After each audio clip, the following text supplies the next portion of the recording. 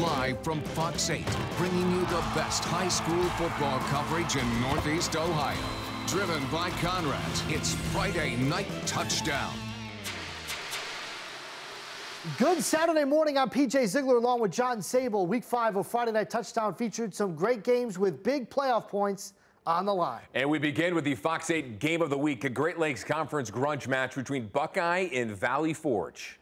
Welcome to Buckeye, where the Bucks battle Valley Forge in the Friday Night Touchdown Game of the Week. Valley Forge and Buckeye are both 3-1, so this game could decide the Great Lakes Conference East Division. First play, Casey Murray going deep to Zach Honorati, and the Buckeye is on the board. Forge takes over, but it's a fumble. Travis Zavaloni recovers for the Bucks. Buckeye was back in business, or so they thought.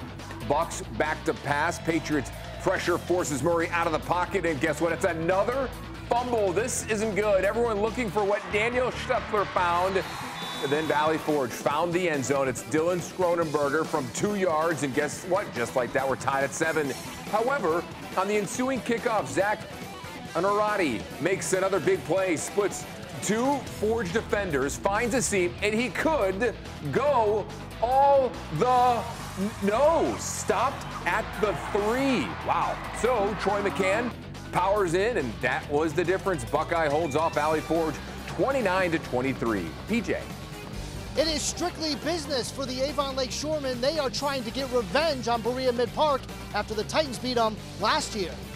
Berea Mid-Park was special last night. It's in special teams. No border patrol for Avon Lake. D'Angelo Borders blocks Ian Walsh's kick. It would set up Borders for the 3-yard touchdown and a 7-0 Berea Mid-Park lead. Tied at 7 when Jeremy Disick hits Keegan Ruddick on the 16-yard touchdown pass, but it's not enough to take down the Shoremen. Avon Lake avenges last year's loss, 35-21. John.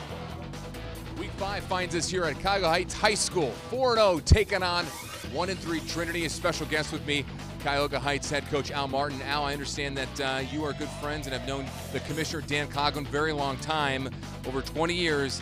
And you know, today is his birthday. You got a message for him? Yeah, it's Friday night, so we think about football and Danny. Those are the only 2 things we think about. My wife, Kathy, and I wish you nothing but the best. Danny, happy birthday. And a happy birthday to Danny. Good combo there, football and Dan Coughlin. All right, Al Martin's Cuyahoga Heights Red Wolves hungry for the win. And what was on the menu in the first quarter? How about a pick? That Seth Casilla reads Aiden Duncan's path perfectly.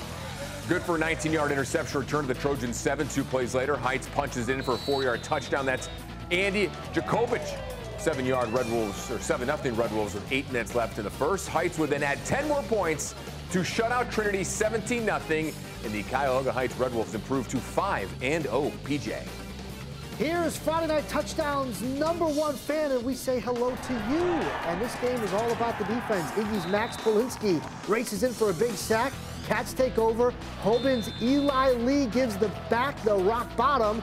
Knights back on offense, and speaking of backs, Lamar Sperling is one of the best around. He turns the corner, outruns the entire Ignatius defense, 83 yards, and Hoban scores first. Now after a Cats punt, Sperling is Sterling again, breaking tackles for another ground score, and Hoban hands Iggy its first loss, 28-7. Now John has the first Sky scores of Week 5. All right, PJ, top-ranked St. Ed's on the road at Massillon. Opening kickoff. Watch Ed's Kyan Mason running like he was shot out of a cannon, and if you're getting chased by Tigers, it's nice to fly like an eagle. He goes 99 yards for a Sky score. 7-0 Eds, and the Eagles are just getting started. Massillon's third play, and it's a fumble, and Robert King recovers for Eds, and they don't waste any time. Marvin Bell on the ground for another Sky score. Make that 14-zip, but Massillon found its footing and its throwing. Jalen Slaughter hits Ardell Banks on the slant, and he does the rest. 70 yards for a Sky score. And the Tigers roar back to hand St. Ed's his first loss, 31-28. Peach.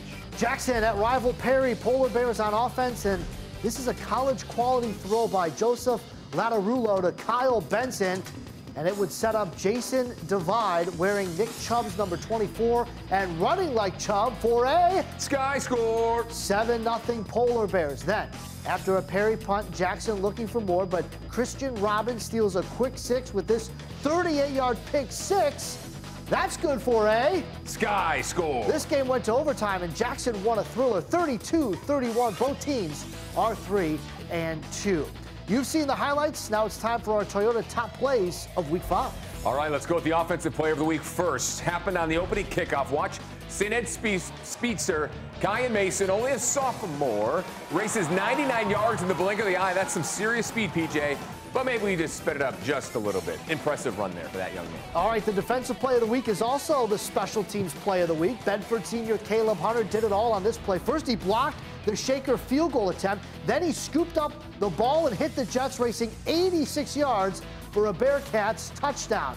And we saw some impressive performances Friday night, but Cleveland Heights quarterback Darian Fair ran wild. He scored 3 touchdowns in the first quarter, helping the Tigers run by Lorraine and start the season 5-0. And that's why Darian Fair is the Friday night touchdown HShack's Plumbing and Heating Player of the Week.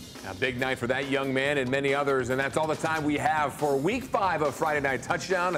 We'll be back next Friday at 11 o'clock. John and I will have highlights from the Browns home opener on Sunday. Until then, have a great weekend. Thanks for watching.